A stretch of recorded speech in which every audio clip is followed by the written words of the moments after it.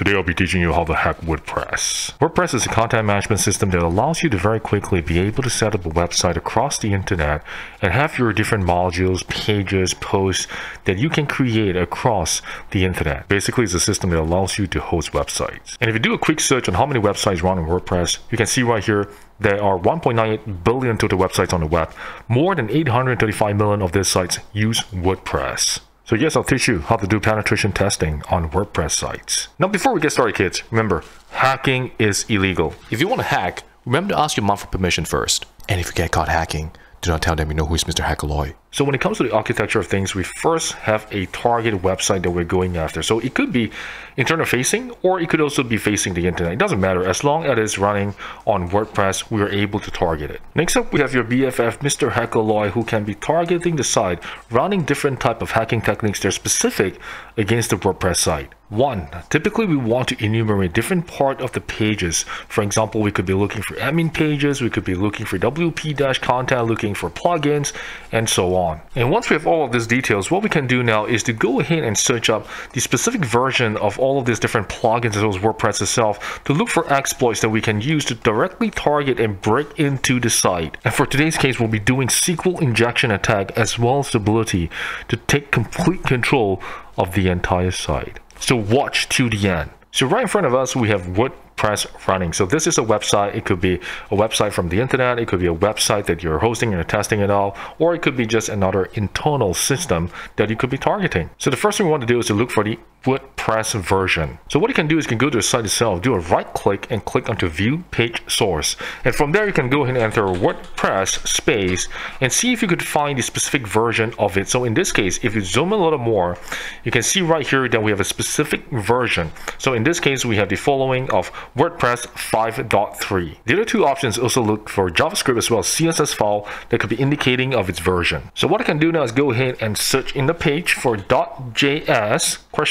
version equal. So in this case, you can see right here we have the following of version 5.3. And the other one for CSS file, you can see right here too, we have the CSS version equal 5.3. And with that, we can go over into a service like Searchsploit to look up for WordPress 5.3 and see what we get as a result from it.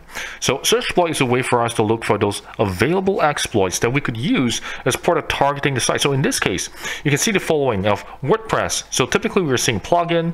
We could also see core, user disclosure, and all this different information that we could quickly use as part of targeting the site because it's been unpatched. The other page that's really big is WP/plugins. Hit enter on this, and right now you do not see any listing of all those plugins that's available against the site. However, what we can do now is to use a trick to test whether the plugin exists by entering the plugin itself into the URI. For example, over here I have WP file upload. I clicked on it and you can see right here it states forbidden. You don't have permission to access this resource. However, if I was to go ahead and enter WP-file-upload2, which is not a plugin, I hit enter on that, it states the following. The requested URL was not found on this server. So what does it mean? It means that there isn't such a plugin installed. The other example is here as well in WP Advanced Search. I hit enter on this. So once again, it says the following. Forbidden, you don't have permission to access this resource. However, if I was to change it up to some other plugin name, so say for example, Hackaloy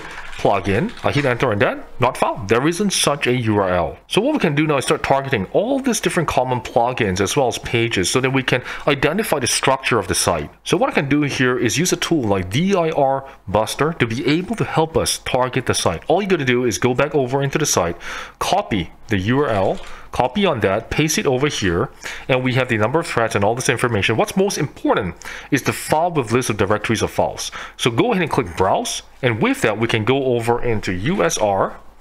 Let's head back over into root, into USR, share, followed by word list.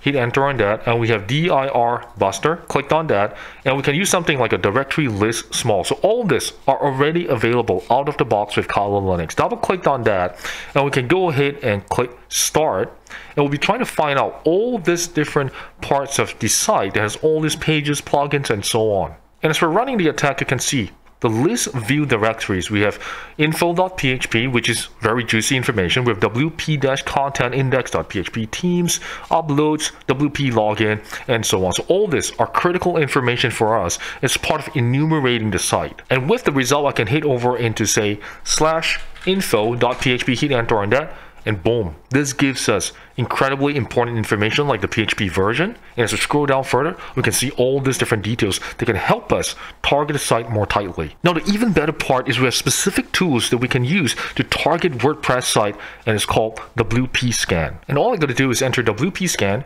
--URL followed by the target site, and that's all. And once you're ready, go ahead and hit enter on that, and we'll begin scanning the site, looking up for all this different information that we were trying to do earlier, but more specifically targeted towards WordPress. And we got really good information. So if I scroll all the way back to the top, trying to understand the findings. So we have interesting findings here. So we have the server Apache, PHP, we have XML RPC that's enabled that we can target.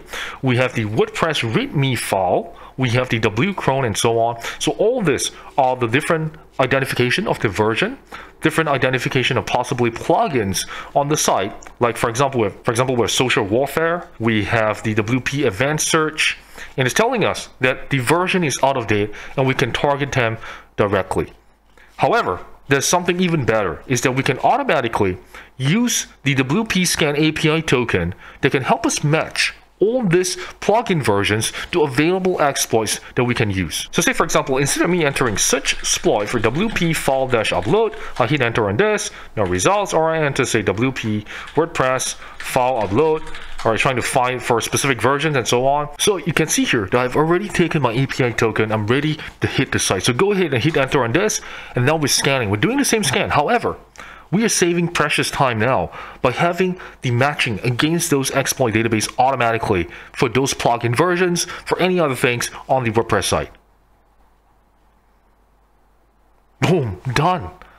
The scan completed, and we can scroll all the way back up again, and as we're scrolling up we can see all this different information like WordPress file upload, author plus start cross-site scripting, and so on. So this helps us narrow down on the specific exploits that we can use so we can send those malicious payload against the target site. And for today, I'll be teaching you WP Advanced Search Unauthenticated SQL Injection Attack. And we are exploiters.com right here, and we have the exploit for WP Advanced Search, and we can see right here we have get WP content plugins, and we're targeting a class.inc auto completion, and of course we have the following q equal admin WP auto suggest, and this is the injection point. So the great thing is, if you saw from the earlier tutorial, we could directly use SQL injection attack to target this part of the site. So what I'll do right here is to go ahead and enter Burp Suite, open this up, launch it, and what I can see right here is we have Burp Suite launching, and we have the community edition. Go ahead and click next, click start burp,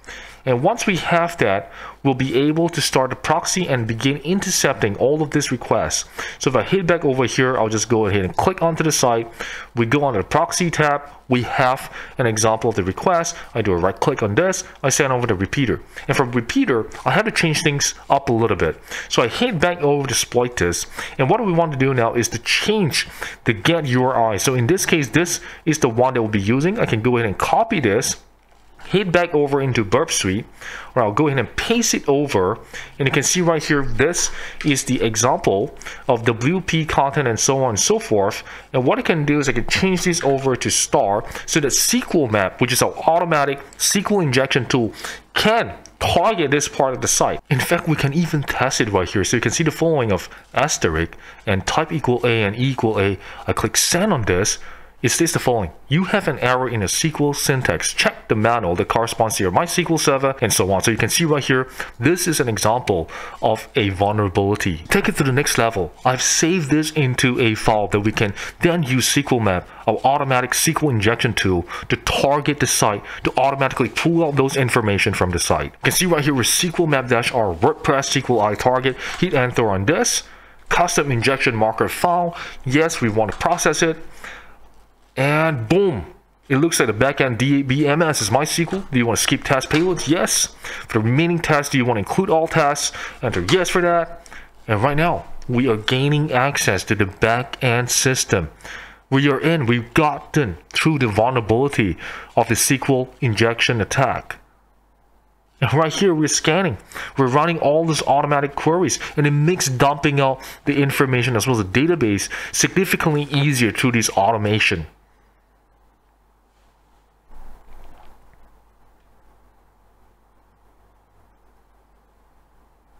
There you go. URI parameter 1 is vulnerable. Do you want to keep testing the others? Let's enter no for that. And right here, we can go to the advanced query functions of SQL map. Now we can enter the following of --dbs to look for all those available databases. Enter process for it, and you can see right here. And with the following of 5 databases: information schema, MySQL, performance schema, SYS, and WordPress. Let's go ahead and target the WordPress database. Now we'll switch things up a little. We're entering -D to target the WordPress database, and we want to dump out all of those tables. Let's hit enter on that. Enter yes. And right here, we can see that all these are the different tables that we can go after. We have 19 of those tables. And let's go ahead and target the blue P underscore users and see what we get. So right here, we are targeting the blue P users table, and we want to dump everything out of the table. Enter yes for that. And right here, we are gathering all of those information. It even states the following: do you want to store hashes to a temporary file for eventual processing? Enter no for that. Do you want to crack them via dictionary-based attack? Let's try it. Hit enter on that. Common suffixes, enter no for this. Let's see whether we can get any hit for that. And boom, you can see right here, we get the following. We got the user admin, and we got its password of admin too. So heading back to the site, I can go ahead and enter /wp-login, hit enter on this because this is the default login page for WordPress. Enter admin, click login, and boom, we're in.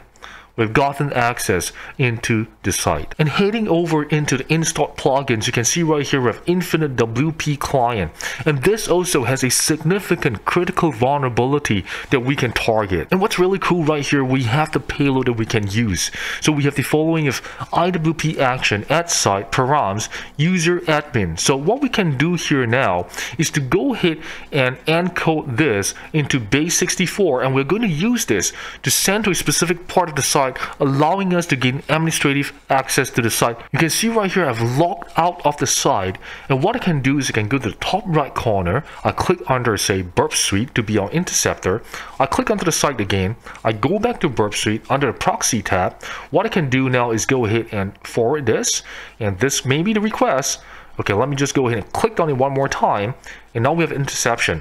So what I can do here now is to go ahead and target this with a specific exploit against the plugin. Here right at the bottom, we got a payload, and what I can do is change the HTTP method, and once we're ready, go ahead and click forward. Go back over into the site right here. You can see some things have changed up a little bit.